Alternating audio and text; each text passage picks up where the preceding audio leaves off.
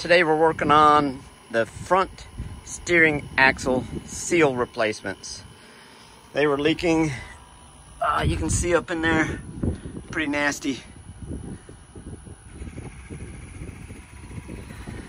Doing both while I'm doing the eco hubs and changing the gears back to 390 gears. Figured this would be a good time to do it.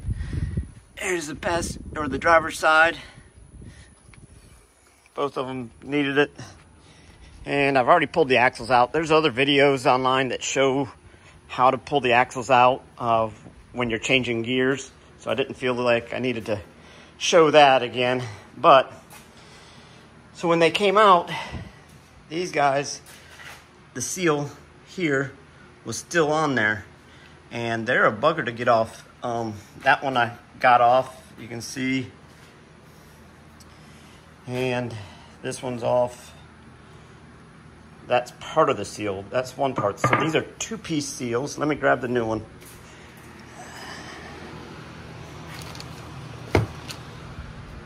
So here's the new seal. And you can see this piece goes in there, and this outer piece is still in the housing. And to get this guy off of the axle, I found it best to take a big screwdriver and pry slowly around, working your way around.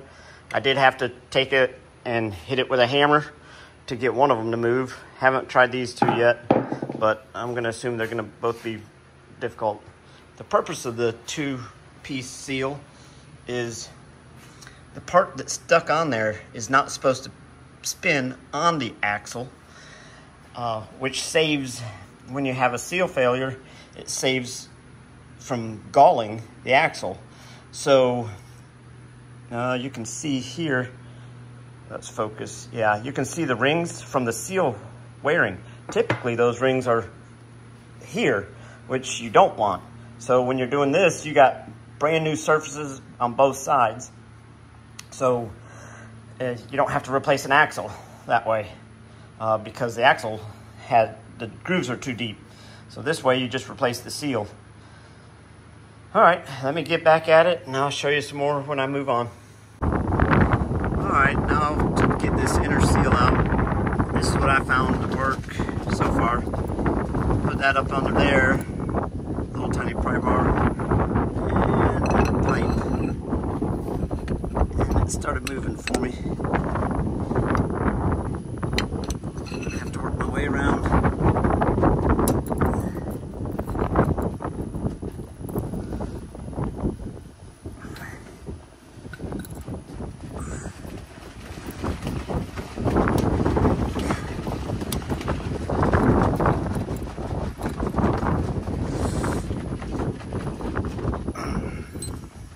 Alright, gonna have to put the phone down. But you guys got the picture. Alright, so seal's out. You can see in there the spacer and the bronze bushing. Had the paper towel in there.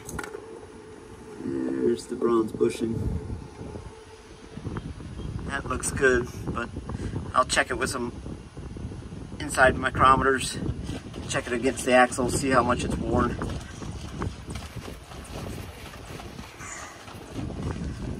And let's go see how these two seals go together.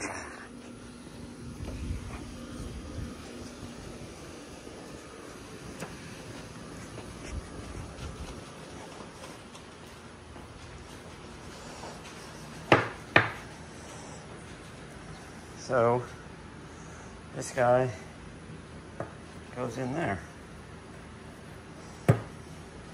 just like so. Okay. I think I might put that piece on the axle prior to assembly. How hard those came off, I think it'd be simpler to put them on. But that may not be true. I don't know. I'll let you know. So here's the hub assembly. Look at the seal, kind of interesting in there. Still has the factory little where they pre-lubricate it when they make the seals. This one over here has the same thing. Those little marks there. It never even got used. 34,000 miles. So I've measured all of the bushings using this and then measuring that with dial calipers.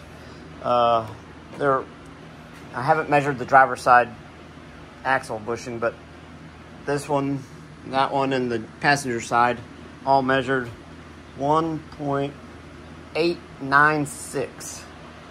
So, and the axles actually measured quite a bit larger, or smaller, sorry. Can't be larger, which is surprising. So, they're literally about 15 thousandths smaller. And all these are the same. So if everything measures the same, I'm going to say there's no wear and that the bushings are good, but that's just how they made them. They made them pretty sloppy. Anyways, I'll let you know when I measure the driver's side. So under here working on pulling the center section out while I'm doing the seals. Also I'm changing, I had years ago I put the 307 gears in it. Now that I'm going to Eco Hubs, I decided to go back to the 390 gears. So I get to change out the hubs, or the center differential again. Luckily, I still had the old axles available to me. So these are off of an M-wrap. So pulled these back out and swapped the gears back around.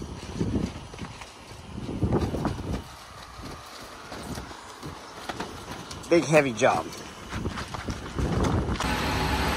Time to make a seal driver.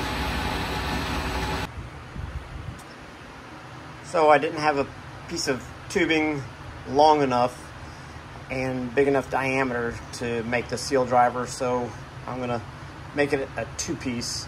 So that's gonna be the part that's gonna go for the driver portion, and then to make it longer to fit the axle, I'll put that in there, and then I'll weld it here. And then I'm gonna pull it out of the lathe, or part it, pull it out of the lathe, and then turn the other side to fit the seal. Parting the tool. Should be coming off here in a minute. There it goes. Got it.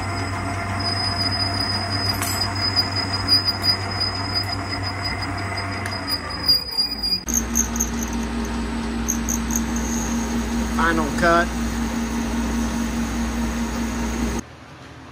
Alright, so just finished the final cut. Grab an old seal here.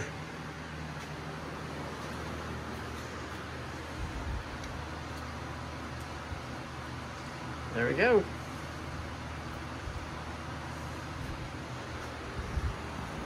So, trying to take this inner seal out, or outer seal off.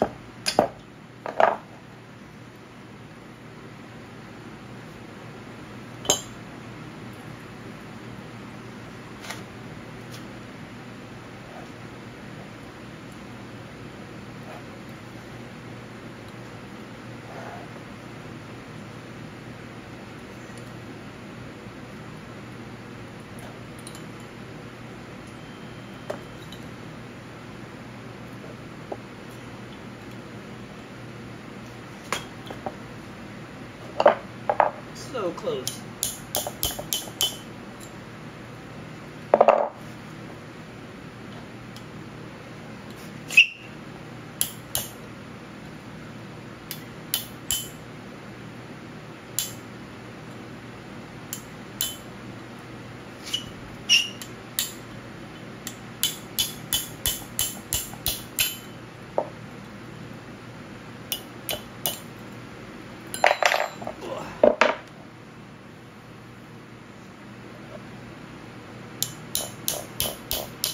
They silicone this one in.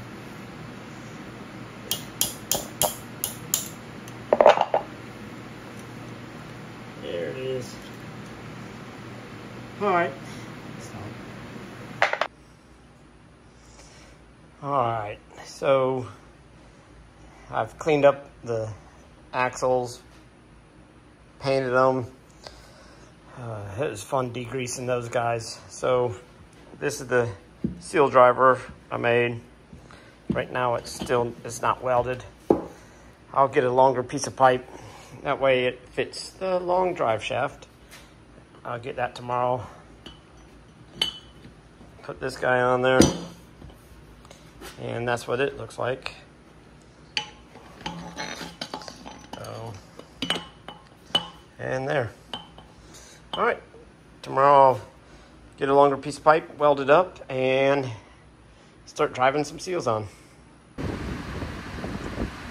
Cleaning everything for reassembly is always the worst part about these jobs.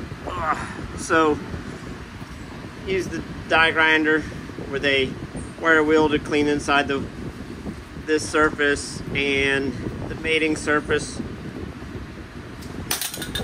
Oops, sorry, there's a lathe handle falling. And then for the flat surfaces, use this guy. It works super good.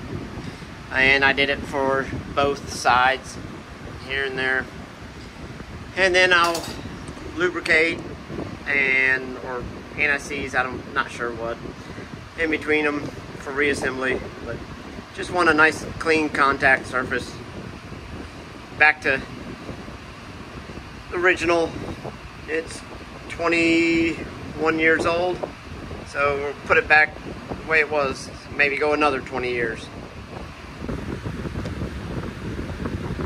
Okay, so I've measured all these brass bushings for the axle, and see if I can get it to focus. No. Anyways, so this is the top.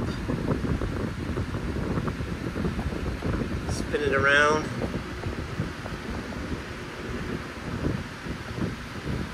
Oh, can't see in that one. So, let me see if I can get into this one.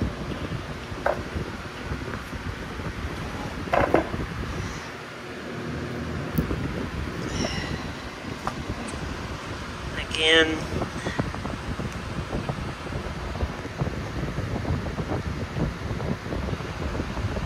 That's the top. I didn't see any wear on there. I did see a little bit of wear on the bottom. You can see the little scoring.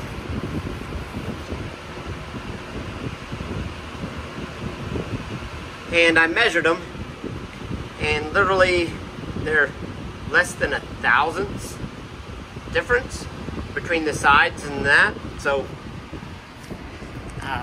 bottom line, they all measured out to be the same size, pretty much within 1/1000ths. I did measure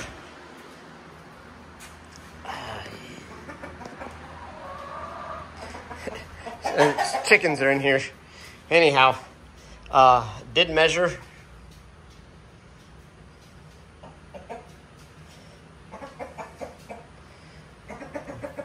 the axle shaft, and you can actually, I don't know if you can see, so that's really polished, so it's actually rubbing on that's the outer compared to the inner. You don't see any of the polish marks, like it's not even running on the bushing on that side. And both of them, you can see where it's extra polished, where it's been running on the bushing, and over there, not so much. So, bottom line, oh, that's another thing. So these guys measure about 16 thousandths smaller than the bushing, which is interesting. Don't know why, but bottom line, they made it sloppy, and it's gonna stay sloppy. All right, so finished making the seal installation tool. Basically, it's a long tube, and I had some plastic material or UHMW machine down, press fitted in there, and you can see the seal, but drives down pretty easy. And I just used the ball to anchor to it, so I'm not just hammering into the wind. So this will be the second one I put on. Let's see.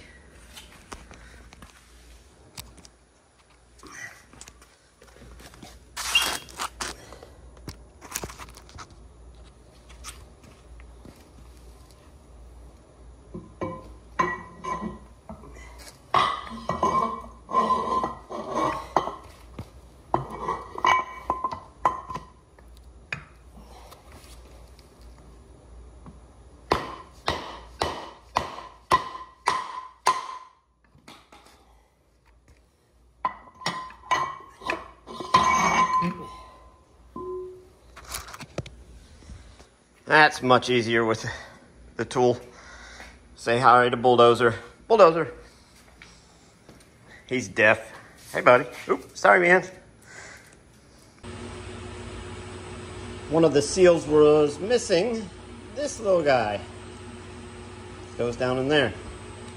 So instead of waiting for mail and all that, I decided just to machine a piece.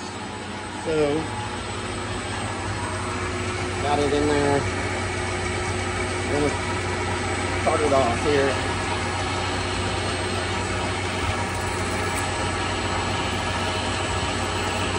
There it is.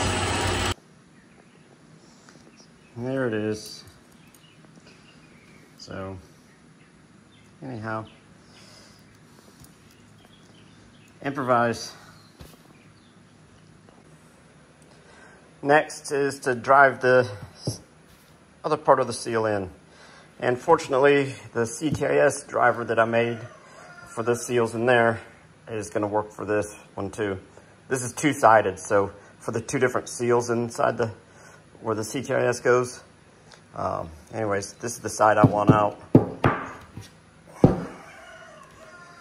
So, put that together, and then I'll start driving the other seals in. All right, got everything cleaned up. Much better inside. Got some silicone on here, and if you guys haven't purchased one of these little guys, oh my goodness, for us old people, that is a lifesaver. Squeezing it out, and you get to use every little bit of it. To ensure that I got it right, I ended up getting a mirror and a flashlight and inspecting, making sure it was seated all the way around. So, and I gave it a couple extra good whacks. Looks good. Now on to the next ones. Got the front put back together with the eco hubs. Brakes all back on. Yes, I changed all the bolts to zinc plated. Just those black ones will tend to rust if you don't get a paint on it. And in those close quarters, I knew I wasn't going to get good paint coverage. So, anyhow, I'm a little different on that aspect. And coming back to the back, got the back opened up, and about to put one of the covers on. You can see the clamp on there and everything. All right.